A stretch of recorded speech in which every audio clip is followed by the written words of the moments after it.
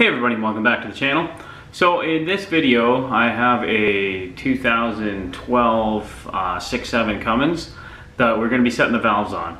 Now this procedure is basically the same for all the 24 valves, just the specs are a little bit different.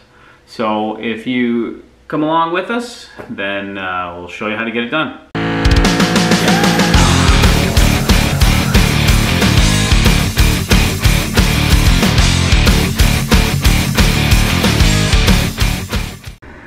So first things first, you gotta find your top dead center mark on your harmonic balancer. I cleaned this one off and marked it with a paint marker, so you can see it's like a little engraved line with TDC in it. To rotate the crank, you can use a 15 mil deep socket on the balancer bolts, or you can use the engine barring tool, but I find it a little easier just to use this if I'm working up front. So once you get the mark, you have to turn the crank so that mark is at the 12 o'clock position. So there we go, we got the mark at the 12 o'clock position. So with it at the 12 o'clock position, you can adjust half the valves. So if you have it on number 1, which is the front cylinder, top dead center, both the intake valve and the rocker valve will be loose. But in this case, these are tight. It's not a problem, that just means you adjust the other half of the valves. So in my case, right now, cylinder 6 will be at top dead center.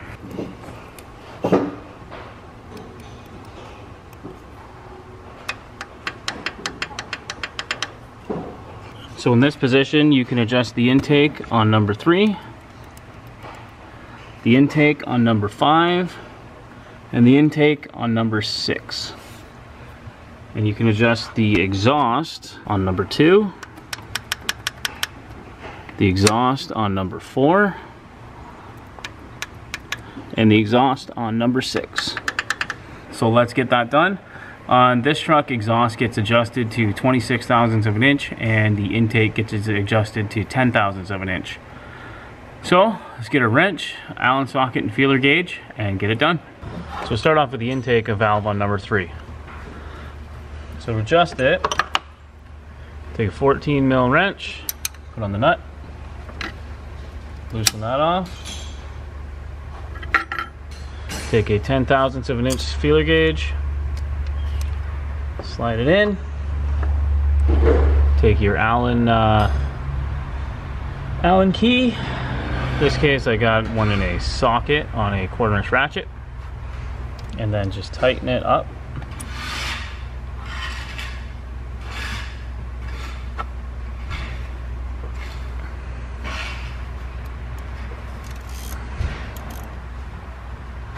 Until you have a light drag on the feeler gauge. Then take your wrench. Well, you leave the feeler gauge in there. Take your wrench. Hold against the wrench with the ratchet so you don't tighten the nut up more, or tighten the adjuster up more when you tighten the nut up. Tighten up the nut.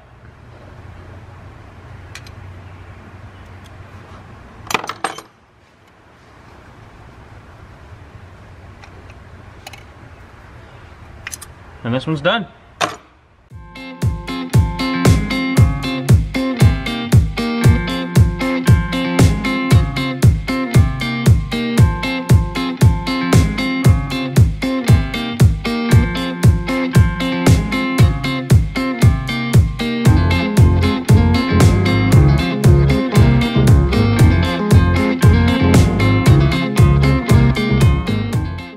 So once you have the lash adjusted on those, you got to go back down to the balancer, turn it 1 revolution to bring your paint marker mark back up to the 12 o'clock position, and then you can adjust the other half of the valves.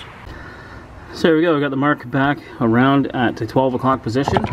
Now we can see our number 1 intake valve is loose, and our exhaust valve is loose. So now we just have to go down and set the rest of the intakes to 10 thou and the rest of the exhaust to 26 thou, and then we're done.